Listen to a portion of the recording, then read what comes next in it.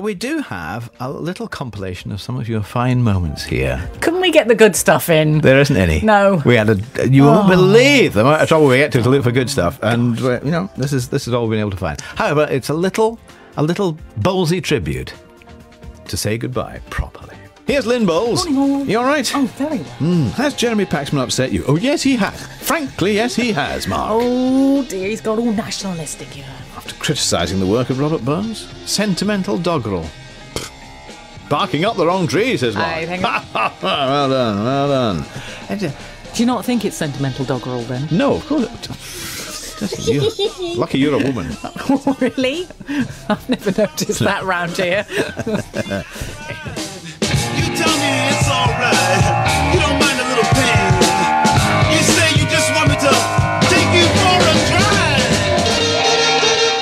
drive. Mo says, I used to work in local education. There was a lad in our books, lived in Bakewell, called Norman Conquest. No. And he had a sister called Persephone.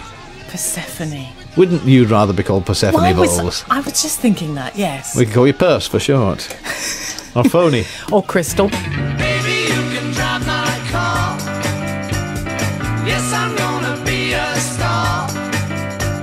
There's Elaine Cha-cha-cha. Page. No, it's an Olay, not a cha-cha-cha. What was that? It's the ship's bell again, I think. What's causing it? What's causing it? We must be down off For whom Lundy. the bell tolls. Ask not. Ask by whom not. the bell It tolls for thee. It tolls for thee. What is it? It's one of these. Look, hanging. Oh, You've it's done that, I and see. That hits that. It's one of the jack ends, so to speak. An XLR, so I think Same you to call you, it, yeah. and that hits the thingy, and that makes the noise. Oh, it's all very technical here. The wreck of the Hesperus in here. She drives me crazy. Like no one else. 8 free BBC channels. I'm not on any of them. And what about you, No, Bob? there is a reason for that. She drives me crazy. Like no one else. Which I went out to your little cubby hole out there, your yes. palatial suite of offices, The phone room, everyone. and you had turned into a 6-foot-tall man with shaven blonde hair and bottle-end glasses. The tablets, you see, they just don't work properly anymore. Who's gonna drive you home tonight? Guildford. A3, I think I'm right in saying, Lynn? I think you would be, yes. Say, it's easy, your job, innit? I could do that. Sheffield. Yorkshire. Next. M62. Close. M6. Yeah, kind of. Keep in there. I haven't even got a map in front of me. Stick with a day job, mate. What's Oh, that? Just take your place in the driver's seat. Driver's seat. I'm Lynn on the loose. I'm outside on the banks of the River Clyde. If you come down to the BBC at the Quay, you will see a Sandown-class minehunter. It's HMS Bangor. I am standing on the gangplank. I'm going up the gangplank. Hopefully you can hear me. My light and fairy-like steps walking up the gangplank. What are you making that noise with? It's not your feet. It's me. Are you jumping up and down? Well, I'm trying to paint the picture here. Oh, right, Ken. right. Audio soundscapes. Yes, exactly. So I get to the top of the gangplank, and obviously I have to say, permission to come aboard, sir. It's going to be a grand day, Ken. I cannot wait for it. I thought that was the police whistle sounding when you were approaching up the gangplank. They were calling the cops. But no, obviously they're going to let you aboard. I can't wait. It sounds fantastic. Lynn on the loose.